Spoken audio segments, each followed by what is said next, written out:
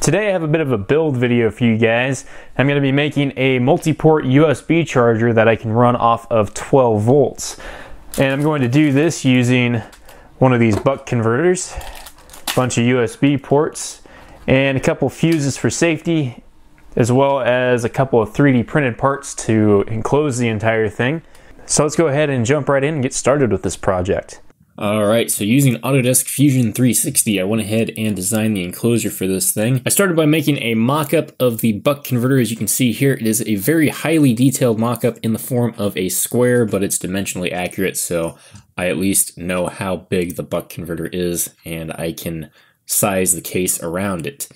Speaking of sizing the case around it, I went ahead and just drew a rough outline of what I wanted the case to be around our buck converter, and then I made an offset from that original line about 1/10 of an inch, and that will form the walls of the case, as you can see here. And then I go back around with the fillet tool, make everything look a little bit nicer. It's also easier to print rounded objects than it is completely square objects. And now I'm working on the lid of the case.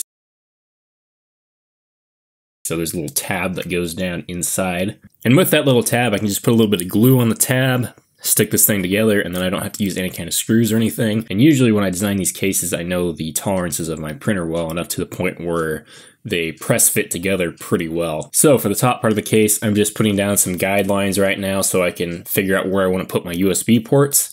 And I ended up using 8 USB ports in total. I used 4 on each side. In order to make these USB ports, I just put a rectangle down and use the rectangular pattern tool in order to create all 8 ports, as you can see here. After that, I went through and extruded all of them. After this, I added a couple holes for LEDs, and I went back through and I added just a little bit of a chamfer to all the edges on the top. And this was to help combat the issue of elephant's foot with your 3D printer. So when this thing gets printed face down, you hopefully have a little bit more of a dimensionally accurate piece. The next thing that I did here was to add the power input jack, or the hole for the power input jack.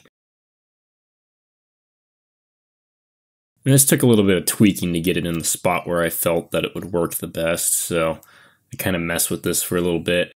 So the next thing I do is lay down some guidelines in order to cut some vents in this box for cooling.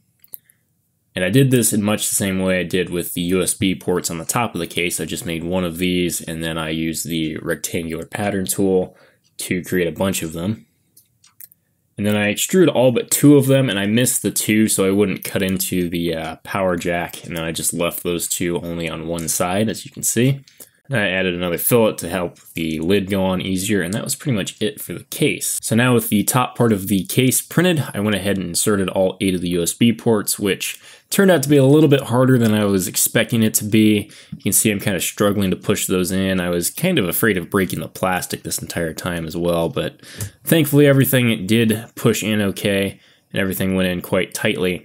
Now, with as hard as I had to push to get these USB ports in, I thought that I wouldn't have any problems with them pulling out while I was unplugging USB cords from this thing, but after having it built and using it a little bit, I have noticed that some USB cords that are really tight, I can pull them out and the USB ports start to come out with it just a little bit. So I'll probably go back through and add just a little bit of glue to every one of these USB ports just to make sure that it can't come out. Anyway, once they're all in there, I went ahead and took a USB cord and just plugged it in and unplugged it from each one of those ports to make sure that everything was okay. So for wiring the USB ports, I went ahead and split my 8 ports into 2 sets of 4. The reason why I did this is so I could put a fuse on both sides. So I have one fuse that protects 4 USB ports and then another fuse that connects the other 4 USB ports.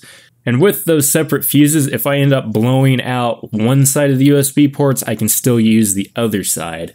Now, ideally what you would do is get some form of poly fuse and put one poly fuse on every USB port. But I didn't have any poly fuses laying around, but I do have tons and tons of regular old school one-shot fuses. So I decided to use a couple of normal fuses in this. The fuses that I'm using are 3 amps. So In theory, they would blow at 3 amps, but of course there's no such thing as a perfect fuse, so you have to have probably at least 4 amps flowing through these fuses for an extended period of time before they will actually blow. And with 4 amps flowing through the fuse, that gives me, in theory, the ability to pull 1 amp through every one of the ports. Now, when it comes to wiring a USB port, the pinout is fairly simple. I'll go ahead and put that up on the screen. And the only thing we're really concerned about with this is the VCC and the ground. And with the way that this is wired, all of the grounds are connected together on the USB ports, and then the VCC on each side gets its own fuse, and then the other ends of the fuses get tied into the buck converter. So you can see here, this wire that I'm about to put in is going to be the link that connects all the grounds of the USB ports together. I'm going to put a fuse on each side for the VCC. And then I went through and just made sure I didn't have a VCC short to any of the outside casings, because the outside casing on the USB port is, of course, supposed to be ground. So I wanted to make sure I wasn't shorting that to the positive voltage. And the next thing I do is put a couple of LEDs in this thing. And now it might make more sense why I went ahead and put 2 LEDs in this thing. So 1 LED is for each bank of USB connectors. So I just wired the LEDs across one of the USB ports on each side. So of course, if one side of the ports loses power, so does the LED, and the LED goes out. Then I added a piece of wire for the main ground, and I got a power supply in here, and I went through and made sure that everything worked as it should. So I went through, and you can see that USB safety tester thing. I just went through, made sure I had 5 volts on every port, and everything worked just fine. There's the bottom of the case. I just used a little power pigtail to connect the buck converter into whatever power supply it is. So I think that's like a 2.1 millimeter barrel jack. I did go ahead and put some heat shrink over those fuses just to make sure that they don't short against anything inside the case. And then I wired everything into our buck converter. Now with the buck converter, I did go ahead and preset it to be at about 5.4 or 5.5 volts. So it's a little bit high on the USB charging specification, but usually if you set the voltage a little bit higher, that will account for any kind of voltage drop in this case, the fuses, or in any of the cabling as well. So now I just went ahead and hooked up the buck converter, made sure all that worked. And then the last step was to go ahead and use every DIY guy's favorite type of glue, which is of course hot glue, and secure everything inside the case. So I secured the buck converter and the power input port. And I also used a little bit of glue to hold the case shut. And the very last thing I did to this thing was just take a few little rubber feet that I had laying around and glue those onto the bottom. And that pretty much completes the build of the DIY USB charger. So let's check out our finished product. All right, so this is our finished product, and I think it came out pretty nicely. So I printed this in silver because I haven't actually tried the silver PLA before in my printer, and it came out quite nicely, I think. And I chose blue LEDs because I thought it would complement the silver pretty nicely. I've got the DC in jack there, and I have these things. I got a couple of these, and I think these are 2.1 millimeter jacks. But anyway, it goes from a cigarette lighter plug into the DC jack, so I can plug that in like so and use that to power it. And let's go ahead and do just that. So I'm about to make a very large USB power bank. This isn't my actual use case for this either, but anyway, I'm going to go ahead and plug a watt meter into this too, so we can see how much power we're taking from our batteries. I'll turn that on, and then I'll go ahead and plug this in. Feel like an Apple user having to plug in like 700 dongles just to plug in a USB device, but anyway, plug that in there.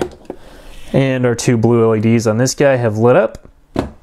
And standby current is pretty much not measurable by this meter. So let's go ahead and start plugging some stuff in.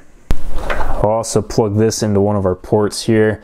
I have it set a little bit high. I of course set up the power supply before I ever plugged in anything to it, but I got the voltage set at around 5.45 or so, which is a bit high for USB, but of course, well, I think USB standards go up to 5.5, but that'll allow for a little bit of voltage drop in the fuses and things like that, or just as the power supply gets loaded down more. We're going to charge our USB power banks off of essentially a much larger power bank. So this should draw 2 amps. Yep, there it goes, 2 amps almost exactly. And you see our voltage has actually already dropped down to 5.23, which is kind of interesting. So I'll plug in another power bank. I've got this one should also draw about 2 amps. And that's charging now. And our voltage is at 5.11. I don't know if you're gonna be able to see it, but 5.14-ish. When I plugged that one in though, the amperage draw going into this power bank, it went down to about 1.5, so it's charging a little bit slower now. And according to the watt meter over here, we're drawing about 23 watts out of our battery bank, which would mean that we're putting roughly 10 watts into each one of these power banks, on average anyway. So I've got this tablet here, which probably won't take more than 1 amp to try to charge. Plug that in, I should get, yep, little battery symbol there. Set that down over here. One nice thing about these ports being spaced out so much and having so many of them is that you have enough room to plug in pretty much anything, including these ginormous charger doctor type things, except for, of course, I'm covering that port. So one interesting thing to note is that this is still showing 5.46 volts or so on this side, which probably means 2 things. One, it means that the reason why the voltage over here is so low is because the voltage drop in the fuse, and also it probably means that this tablet isn't actually drawing any current. Maybe I should plug the tablet into the charger doctor deal. For some reason this thing's really picky about what charger you hook it up to. I don't really know what the deal with that is, but some chargers it works, some it doesn't.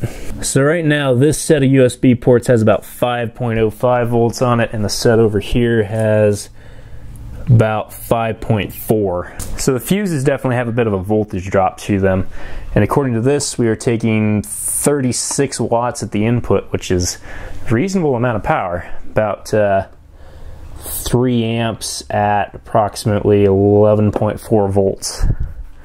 Swap the cables around, maybe it doesn't like the cable. I can also plug in this USB lead just for the fun of it. Let's see, I got 5.1 volts on this side, and I've got actually about 5.2 over here now. It looks like this may have came unplugged. So I still have approximately 5 volts on both sides of the USB ports here. And I'm taking about almost 50 watts to charge all these devices, about 4.4 amps and 11.1 volts or so. So that's taking quite a bit of power. This really isn't getting all that warm. Not yet anyway. Alright, so I've actually been testing this thing for a little while now, and I can safely say that it works quite well. Now the thing that actually gets the hottest in this is the fuses, which will lay right up against this side. The buck converter itself remains fairly cool during operation, and honestly I think the biggest limitation to how much power I can get out of this thing is those cigarette lighter to 2.1mm barrel jack cables. So I think those are only meant to take about 3 amps, which gives me approximately 40 watts of DC charging, which is plenty. And I've been pretty impressed with how much current this thing can put out. But anyway, I do have one last thing I'm going to do to this, and that is to add a bit of super glue to every one of these connectors. That's why I have them pulled out right now.